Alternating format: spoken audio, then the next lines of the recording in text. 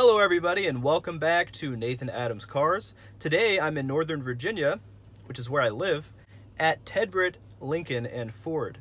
They're going to let me stop by and take a look at some of their selection. In particular, we're taking a look at the new Lincoln Navigator. So we have to see how this new Lincoln Navigator stands up to the competition, and Ted Britt Lincoln's going to let me do that. So check them out. Details for them are in the description below, and let's get started on the review. Alright everybody, here we have the 2019 Lincoln Navigator. This particular one is the top of the line trim, the Black Label, and it has the Chroma Crystal Blue exterior color. Up front, of course, you'll see all these LED headlights, fog lights, running lights, every single light you could imagine in LED, and also that very well-defined grille for the Lincoln brand, which helps to differentiate the style on this car. Now, when you start it up and the headlights are on, you're going to see the Lincoln Star will be illuminated very elegantly, and it just even further differentiates the car from other products in the family. Now, looking out back, you will see the tailgate operating one way here with the remote. You just double tap that button, it opens right up, and then of course you'll see how much space is back there. We're going to get more into the details of the cargo area and third row seats and the second row seats and all of that as well. But another way to open the tailgate is with this hands-free function with your feet. That is obviously very, very nice, and of course something you would expect for a car like this, top of the line trim, with a price tag over $100,000. Further justifying that price tag is these nice mats with those Lincoln badges on them, as well as the third row, which is operated with this electronic control there. That button puts the third row down. With the third row up, you still have 19.3 cubic feet of cargo space. Putting it down gives you 63.6 cubic feet. So it's very, very nice to have all that storage. Pressing that button will allow these seats to go down, but just make sure that you take everything out of the seat before you do it. Otherwise, it won't close properly, of course. I believe that is for the headset for those displays back there, $2,000 option for that. But anyway, moving back under this little compartment, you'll see that your spare tire jack is there, as well as just some more cargo space and a safety net or a cargo net for that area there. Total cargo space with all the seats down is 103.3 cubic feet, but some of that is robbed by that center console in the second row. We'll talk about that in a bit. Moving on, you'll see the passengers have just as nice of a door panel as the ones up front with that unique handle, and just these nice designs with one of those 20 speakers. This car has a fantastic audio system with 20 different speakers. You can see the design is not, messed up there in the back at all. Pressing this button allows you to access the third row, and you can see just how easy it is just to slide that seat forward, and it just goes flush up against the passenger seat in the front. And you can just walk on into the third row. It's very open and inviting to get back there. Wow.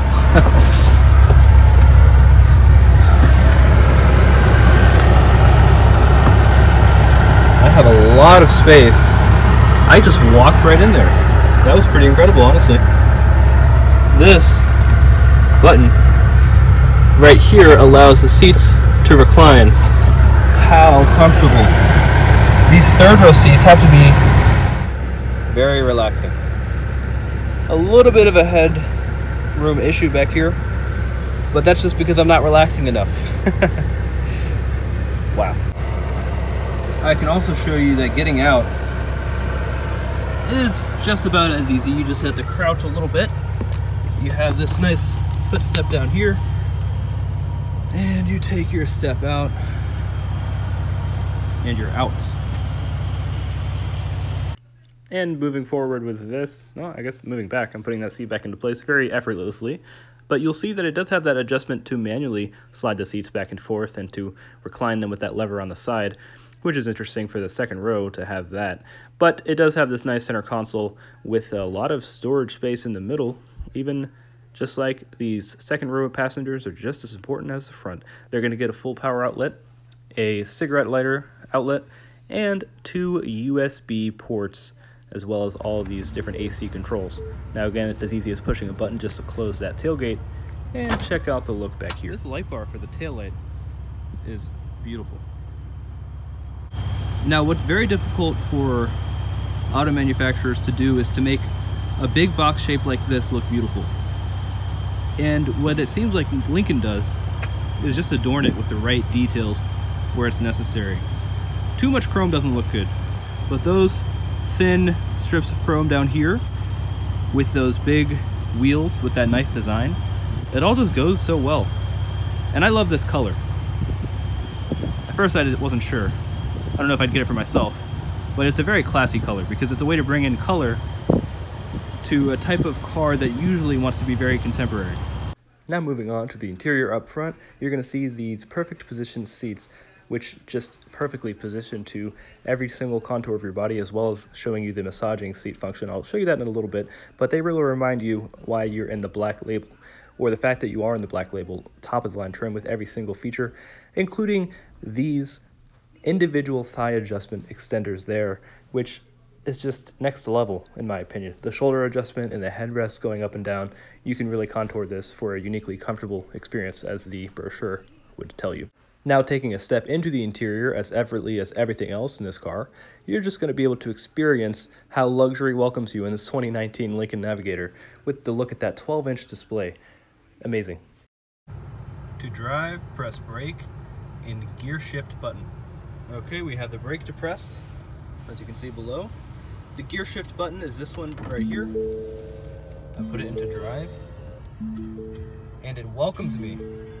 Now going over every single feature in this top-of-the-line Lincoln Navigator would take me way more than 20 minutes, but I'll show you a lot of the basics, which are just very nice amenities, like heated and ventilated seats up front. And those plastics can be a little hard for this price tag, but the way that they're designed and incorporated with everything else is done so elegantly that it is very easily forgiven. You don't really notice it at all, to be honest with you. And every little detail really comes together. Just look at the interior there with the chrome piece and this little design. Just that little touch really makes a big difference. And then, of course, how you adjust these seats on the side to contour every single part of the seat just to your perfect fit for you is just there very easily on the side. Now, the massaging seat function is very nice. Oh, massaging seats. It's so nice. Now, of course, it has that adjustable center gauge cluster, but more details can be seen on the large heads-up display with a lot of details. You're going to see more about that in a little bit, but it's appropriately large because this car has a huge hood. It's a big vehicle. You don't want to have all these details crammed into some small display, so, you know, they have that really large heads-up display to accommodate that, and I think that is nice. It just shows, you know, the thinking that they put into this car. And of course, also those side view mirrors with the blind spot system and all that stuff is also appropriately large for this vehicle. And everything else is appropriately proportioned. And that's what I mean by those, some of the materials not being maybe the best, they are incorporated so well. And then of course they're illuminated with all of these nice lights with these sharp LEDs in the interior, and these interior compartments with the wireless charging and more USBs up front, as well as you'll see that drive mode function back there. It has auto hold braking and more storage back here in that center console as well. Now this car also has the newest edition of the Sync system here, developed by Ford, and I think it's one of the leading systems. It's very responsive, very intuitive, and you can have a split display there with the navigation on one side and just see every single thing. Moving more into details on this center display, you can see a lot of things like tire pressure and all the normal things, but those gauges, kind of elegant there. One really nice thing that I was surprised by is the adjustable pedals. You can slide them up and down to accommodate the length of your legs, as well as the steering wheel, which of course is also power operated. Again, I'm going to say of course. Of course it has this fully adjustable steering wheel, but again, it's something that's nice to have. One of the options that is super nice is this panoramic display. Just look at that. You can see these different buttons to close the shades. There they go. And I have to hold it, huh? Nope. Oh, yeah. Have to hold it. And it's opaque. It's not a mesh. So now I'm completely closed off. I don't have a panoramic sunroof, appearingly. Is that a word? It doesn't look like I have a fully working panoramic sunroof, but that's a nice look because I can open it up and it's completely open. Some cars, they have like that mesh, which I feel like kind of, you don't really have the option to fully block out the sun, and in this case you do, so that's nice. All right, let's take it for a drive. Got my mirrors adjusted. Gonna turn off my electronic parking brake. I have it in drive. The drive mode that I can select, I will put it into not slow climb, not slippery, normal 4x4 maybe, normal, conserve, excite. Let's start with excite. I figure we can start with excite because this is not probably known as a very exciting car, other than to be excited by how nice it is, which is certainly a truth. Very smooth application of power and steering and braking. Almost like too soft on the braking, but you know, it's a luxury car. Since I put it into the excite mode, I can tell the suspension is reacting differently. It's stiffer, you know, which again is one of those things that's kind of appropriate. But just going around that turn and getting on the power, I can feel the steering is actually pretty quick. It's pretty nimble and responsive. It doesn't feel too floaty. And the fact that you can put this huge SUV into a mode called excite and have more of an exciting ride is pretty impressive in my opinion. And even on the downshifts, I can hear it revving up. It's ready to go. Now we're at a stoplight. When we start to go, let's see kind of how it accelerates. Those massaging seats are very nice at a stoplight. All right, acceleration time. Wow. All right, I'm applying the throttle very lightly, maybe about a third, because, you know, I'm not in a racetrack. I'm not going to really hit it here anyway. But it was very smooth application of the power, and it was also a quick pickup. I can get out of the way of traffic. I don't have to feel like I'm in a big boat. So, you know, those are things that you might be afraid of going to a full-size car like this, especially considering all of its competitors are kind of crossovers now. This is a real deal. This is a full SUV, and it handles super nicely. Very impressive here in Excite. I do want to change it as I'm going onto these windy roads to something kind of different than what you might expect. It's a very shaky camera. Sorry about that. But here I go into the more windy roads. I'm going to put it into the other mode. Let's put it into conserve. Let's be conservative. I hit the gas, and it's conserving for me. It is showing my miles per gallon now on the tachometer. To be honest, I'm not sure if it was showing that before, but it is now. I'm going a nice 40 miles an hour, very conservatively, and it just feels smooth. What's nice is I can twist this dial. It's a little bit far back to reach with my right hand into the center console to switch between the different mode. We'll go over to normal mode and see how that feels. All right. Wow. I'm on a road that is kind of bumpy. It's kind of an older road. It's not the smoothest road I've been on, that's for sure. And there's trees around me, as you can see, I'm sure, out of the side windows. Very big bump there. But the car's handling the bumps very nicely. And that's in normal mode. Because in a car like this, normal, effortless, and balanced, that's normal. Let's see how effortless it is to get on the road here and just go. What's weird is I feel like I'm expecting the steering not to be as linear and to the point. I feel like I'm expecting some vagueness.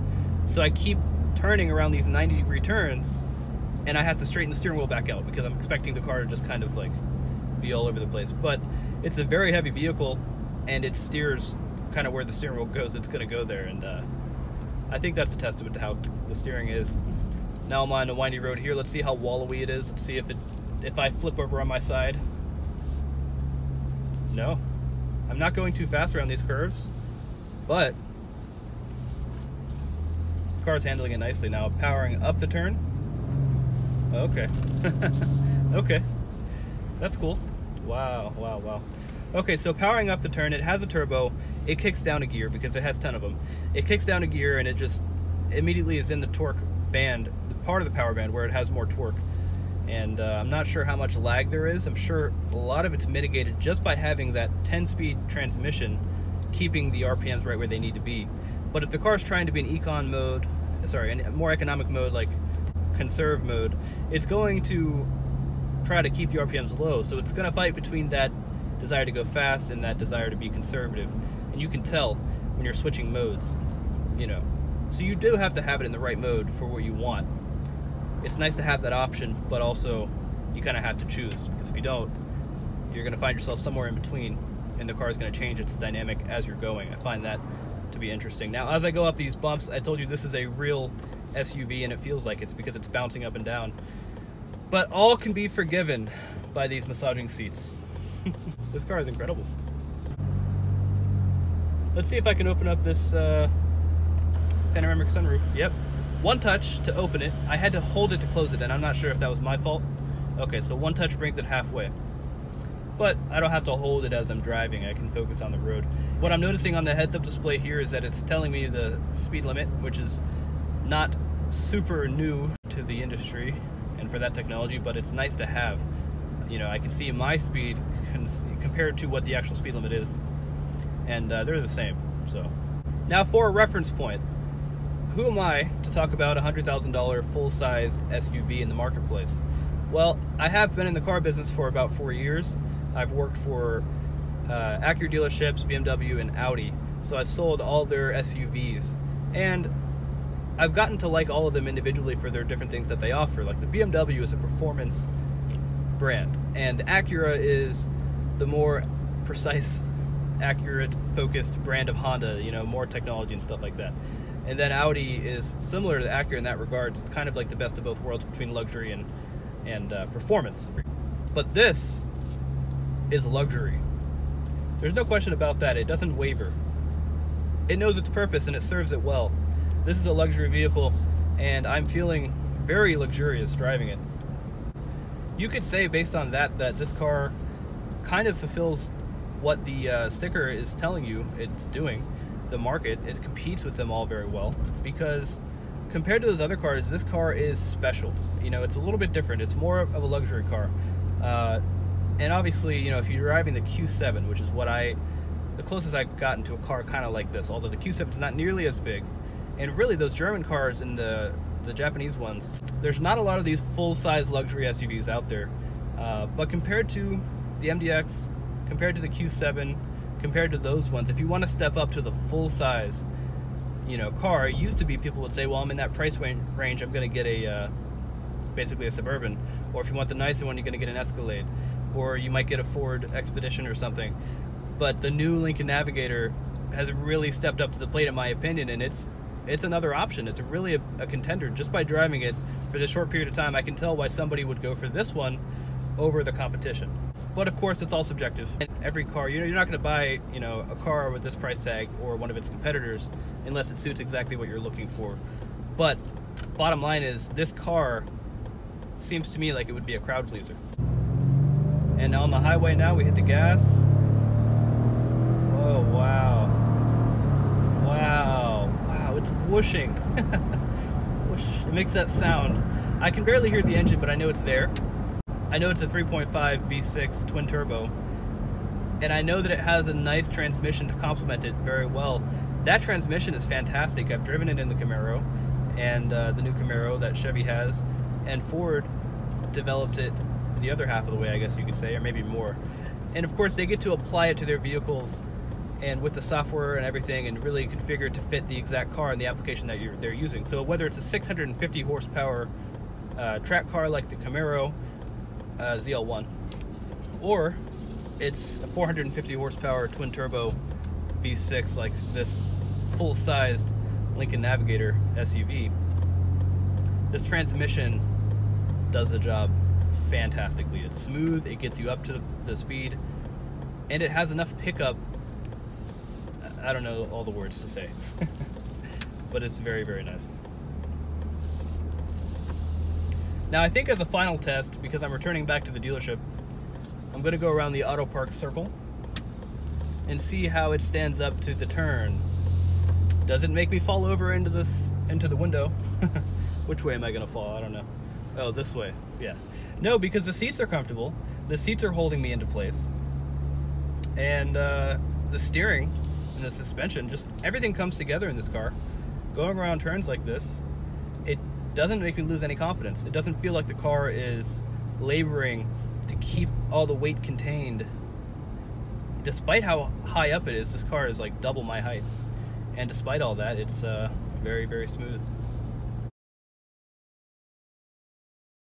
Okay, now I'm going to show you when we put it into reverse what happens with this 360-degree camera. I'm going to back up here, and you're going to see that it is able to show me exactly where. I'm just going to line up the lines with the lines on the road. I'm going to check all my mirrors to complement that, and I'm going to see that it's going in very nicely right where I'm telling it to go. This bird's eye view with that 360 camera is very nice. It's one of the options that comes on this one. At a lower down trim, you don't have to go this high even. But we get to turn the wheel and see that we are exactly perpendicular to that curb behind us. And you can park perfectly just like that. It has a few other camera modes like this. I can just press these buttons up here with this very responsive screen and see kind of what I want to see. The 360 there, double. What is that, zooming in? Yeah, I like that feature on these because you can zoom in and see precisely how close you are to the curb or the pole or whatever it is. So it's really nice to be able to have that view and do everything there. Alright, to conclude this test drive, all we have to do is press that parking gear select button. And to conclude the review, I want to say that, again, there are a lot of crossover SUVs in the market that's very competitive, but to be able to move up to one that has a very functional third row and a lot of space and a lot of functionality, this new Lincoln Navigator is a fantastic contender. And starting at $73,500 as a starting price for this car, you know, there's a lot of options you can get in between. This Black Label, the very top edition, is very nice, and there's a lot of things I haven't included, which will be in the description below, such as the 8,600-pound towing capability out back. Now, please check the description. I hope you liked the review. This is it for this car, but there are more to come, so please subscribe, and I look forward to seeing you next time.